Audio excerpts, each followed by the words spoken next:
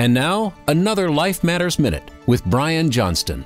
Well, welcome back to Life Matters, your program on life, culture, and the battle of ideas. As you know, we talk about those ideas and the words that are used to express them. One is the idea of terminating a pregnancy. That's become a synonym for a human abortion. But remember, a pregnancy is a condition.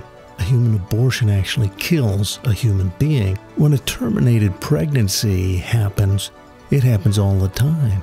In birth, the condition of pregnancy is brought to an end. You know, it's as if a murderer who is about to murder his wife said, you know what I'm going to do is simply end our marriage. That's true. The murder of his wife would end the marriage, but it's being a little bit dishonest about what's really at stake.